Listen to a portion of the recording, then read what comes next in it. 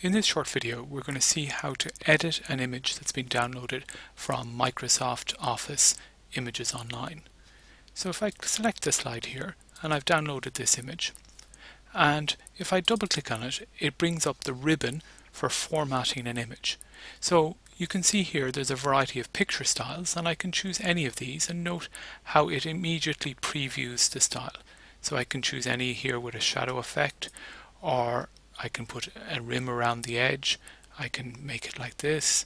One that I quite like is kind of these kind of picture effects, or this sort of tile effect. So you can do that and pick a particular picture style. I'm going to go back to the default, and another thing you might want to do is to crop the image. So again, double clicking on it brings up the format, and there's the crop button here. So you can drop down and choose a variety of different options, but just I'm going to choose the crop option, and this allows you to drag in.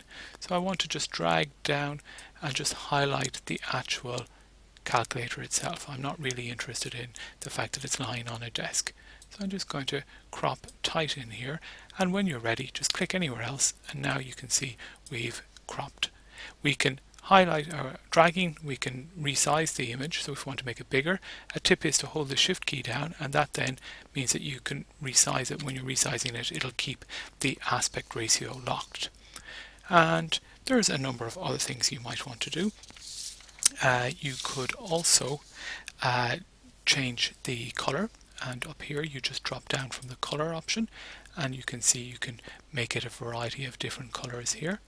And you can also use the color option to choose various artistic effect. So you can choose black and white, and okay, they're not very good, but it's quite useful, and you can see that we get this sort of kind of nice feature.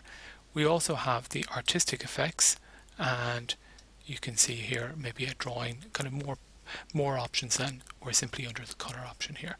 So if we want something like this, and that's it. That's all we're going to look at here.